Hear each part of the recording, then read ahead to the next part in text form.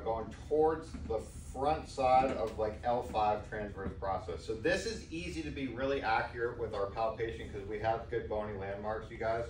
So what I do is I palpate for the lowest transverse process iliac crest junction I can find, and I keep my fingertip right on the tip of the transverse process.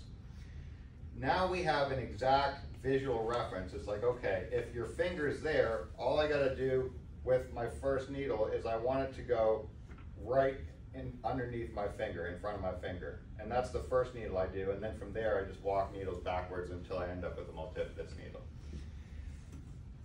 If you're going for psoas and you hit iliac crest, totally fine. You just haven't gotten to the psoas because the psoas doesn't attach to iliac crest. It's on the inside. It's not considered a true pelvic floor muscle, you guys, but it totally could be because it's like it's almost like the base of the back of the pelvis there. So it's a really, really important muscle.